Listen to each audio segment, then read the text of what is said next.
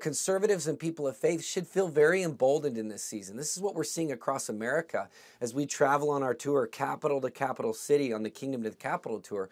We're seeing people of faith rise up. It really is an hour of boldness and courage in America. It does seem like they're finally seeing that their voices are being heard.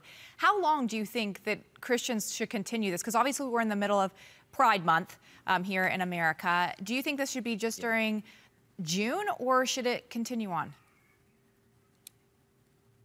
I say, keep the pedal to the metal, baby. Keep our foot on the gas until we see a total change in these corporations. I mean, Target moved the Pride stuff and the all their horrible displays. They moved them to the back of the store. But I think as Americans, we stay on them until they remove it totally. Like, we don't want our kids exposed to that.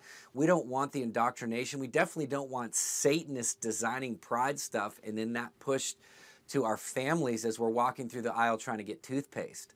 I think it is an hour where we keep the pressure on, we keep the momentum on, and we don't let up until we see a change.